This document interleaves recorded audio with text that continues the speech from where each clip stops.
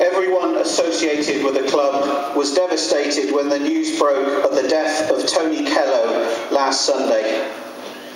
Tony was a true City legend and one of the best players ever to wear the red and white of Exeter City. As the club's record goal scorer, he will always have a place in Grecian hearts, but it went further than that with Kells. He was a character, larger than life, and everyone knew it. He had the gift of taking people and the fans along with him. That made him stand out more than just being a footballer. On the pitch, he was a crucial part of some of the club's finest moments, the phenomenal Kellow and Beer partnership and the great 1980-81 FA Cup run. Who will ever forget that hat-trick against Leicester City?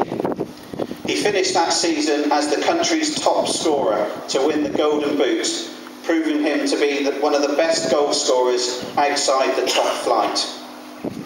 In 2003, Kells was invited back to the club. He was apprehensive about the reception he would receive. He shouldn't have worried.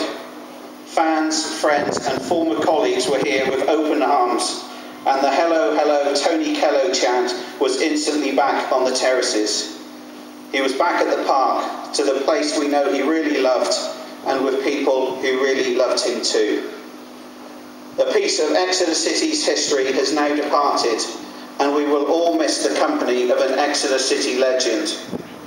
Whilst we feel for our own loss, we think of the family and close friends whose loss is so much greater than ours.